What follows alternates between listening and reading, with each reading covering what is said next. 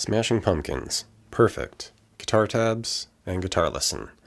So just a standard tuning here, E, A, D, G, B, E, and pretty basic chords.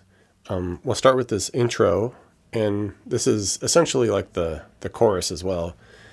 There's kind of a second guitar over the top of the chords, and it's doing just this sliding octave, and it's an E to an F sharp octave. So we start it here at the 7A with the 9 on the G, slide that up to the 9 and 11, and essentially we just repeat that like 4 times.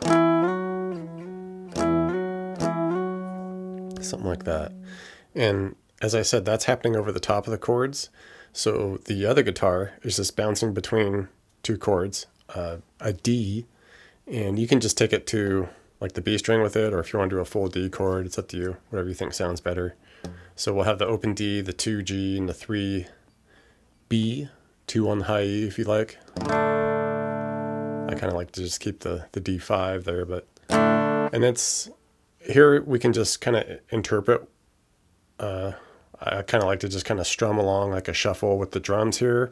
There technically isn't any actual guitar chords like getting like right up front strumming.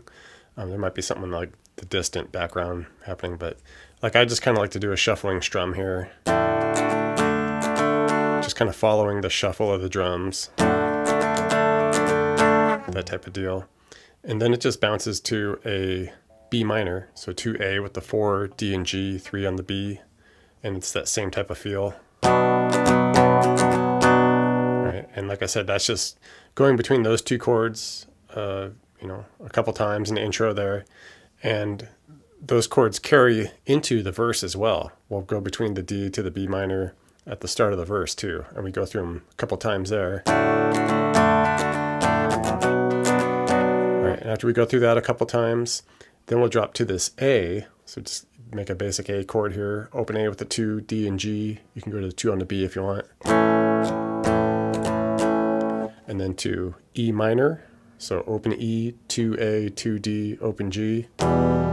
If you want to do the full E minor, you can throw in the open B and G, or the open B and high E too if you like. Right. And the next section, I would call this the pre-chorus.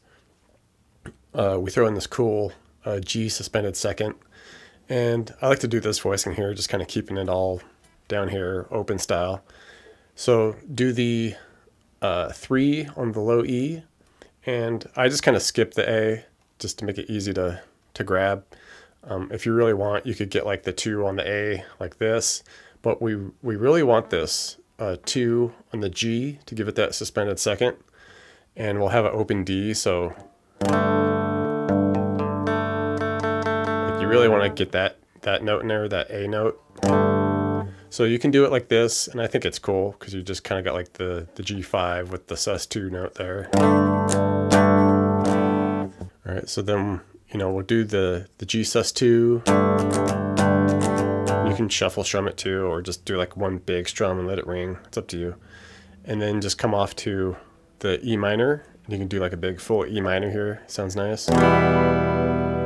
All right, then we go back to that G suspended second and just kind of carry that out for another couple measures.